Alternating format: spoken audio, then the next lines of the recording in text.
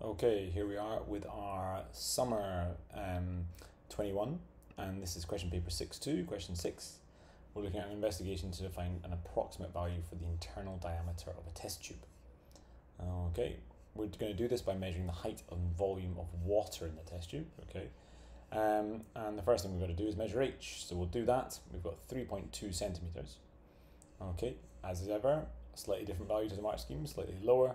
Okay, there's a scaling error there, and so therefore we're going to have that acceptable. That's completely fine. If you're doing the exam, you wouldn't have this problem because your papers will be identical to the markers, so don't worry. Again, key with this is to make sure you give the nearest millimeter in your answer, okay, because you never know when you might need that. All right, so what we're going to do there is we put in our height h in centimeters, 3.2. Okay, and we're told this is the reading R of the water remaining in the cylinder.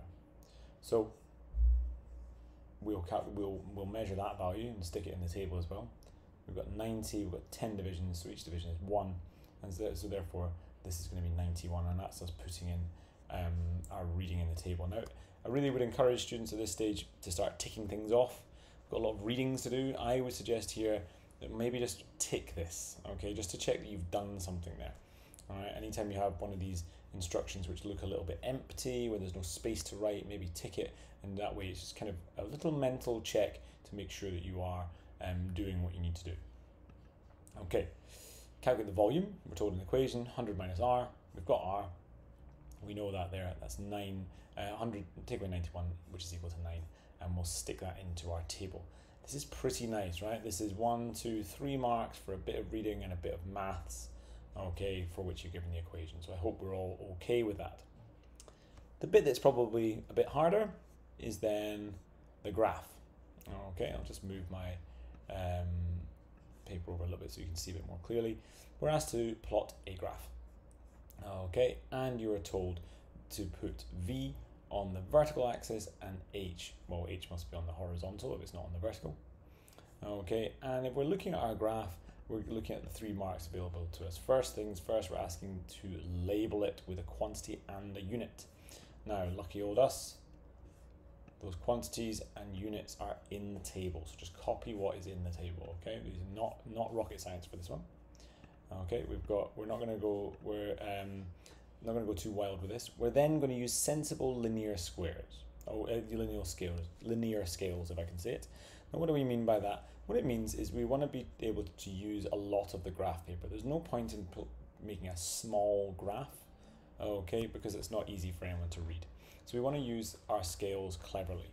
Now, what I've done here is I've divided up the boxes into 10s on the y-axis and then 2s on the x-axis, and those are 2 good numbers. Generally 1s, 2s, 5s, 10s, maybe 4s are good. Stay away from 3s, from 7s, okay, from 9s, because they're messy. All right, the 10 is the ideal because that means each of these little boxes is 1 mark, or one value, or for example 0.1 would also work. Just obviously depends on what it is you're plotting. Okay. You're then asked to check if your points are plotted correctly.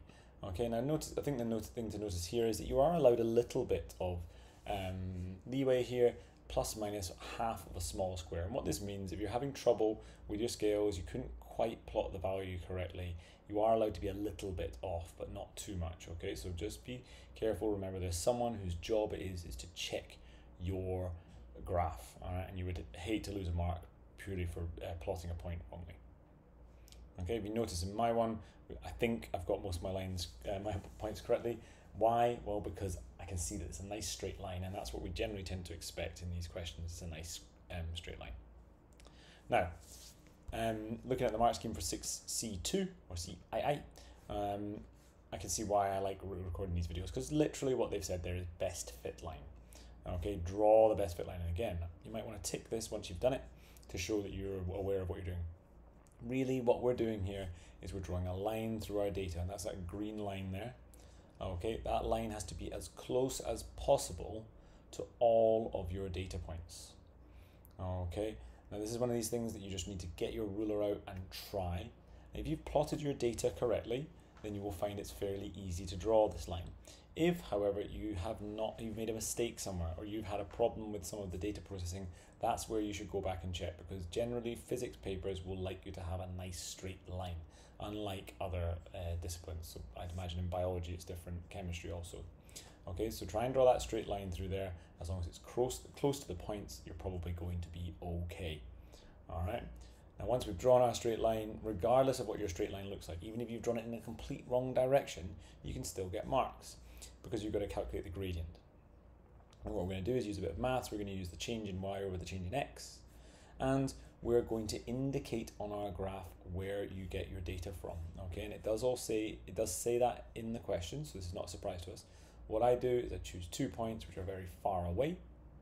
Okay, these 2 points should be located at least half of the hypotenuse of your whole line, length of your whole line, sorry. And so choose them far away. Don't choose your data, choose a point from the line, and then draw a circle around them. Okay, that should be enough for you to get that first mark indication on the graph of where these numbers came from. We're then going to do a calculation, we'll work some things out, and we'll find our m value. In this case, my m value is 3.78. Now, is that a good value? Well, if I look at the answer, they want me to have 3.7. So I'm pretty much in the right ballpark. It's really I'm really 3.8. I'm a little bit bigger than it should be. Maybe my line's not perfect, but that's fine, because there is a range. You can have anything between 3.7 minus 0.2, so that'd be 3.5, and 3.7 plus 0.2, 3.9. So we're going 3.5 to 3.9, and that means my value, which is 3.8, is well within there. Okay, so if you're thinking about whether your answer was a good one, then that would be the indicator. There is the value of the gradient. But remember, it doesn't, if you've done your graph badly, you've done your straight line badly, you can at least get marks by indicating how you've got your gradient. And really in this test is about getting as many marks as we can. Okay, we're then asked to calculate the internal diameter, and it tells us how to do that. Okay, I've done 0.59 times m, which is the gradient, and I get a 2.228. Okay, now I know that generally we measure distances, etc., to the nearest millimeter, so I'm going to put my answer in nearest millimeter as well, 2.2 centimeters. All right, we're pretty much there. Okay, we're being asked why we hold the ruler close to the test tube.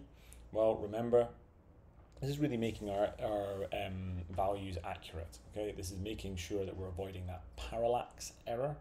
Okay, by holding it close to the test tube, it's making sure we're reading the appropriate height and therefore allowing us to be accurate in our experiment. Okay, last one then, and this may be one that we might miss. Okay, we're asked to suggest another reason, so not parallax. We're not allowed to talk about parallax in our answer here. Why our value for the internal diameter is only an approximate one. Well, I think for this one, maybe we need to go and have a quick look at the drawing here.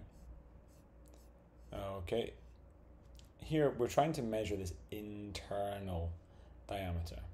Okay, so we're trying to think of why our values might not have been correct from using that method. There's a number of them, and you can see them listed there.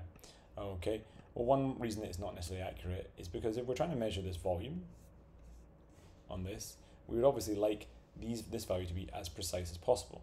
And the measuring cylinder only reads to 1 centimeter cubed. Well, maybe we want to measure it to the nearest 0.5, and that would give us an even better value for volume, if I can say it, and then therefore a better value for the internal diameter. Okay, you may have water sticking inside there. Okay, yeah, fair enough. Well, why is that a problem? Well, that's going to change. If the water is sticking inside the test tube, remember we're using that water, we're pouring it into this. If there's less water coming out, then we're going to get a wrong value for the volume and therefore a wrong value for the diameter. Okay, similarly, I think this is a good one. We're assuming here that the diameter of the boiling tube is uniform, that this is a perfectly manufactured piece of kit. Well, there's always errors. There may be a little bit down at the bottom which is slightly thicker than the bit at the top, and so therefore to come up with that value is going to be very difficult. All right, there's lots of answers here, and you can see them in the mark scheme. Okay, when I wrote this, I talked about the constant thickness, and I also talked about ignoring the rounded shape of the test tube. We haven't included that in there as well, and that's another part down at the bottom there. You don't need to give 2, but when I'm writing these answers, I'd like to give a couple more just to give some examples to students. there we go, 12 marks, pretty nice, a few calculations, a bit of graph drawing. Folks, if you've got any questions, if you'd like me to talk about a particular question, please let me know in the comments section. I'm very happy to do so. All the best.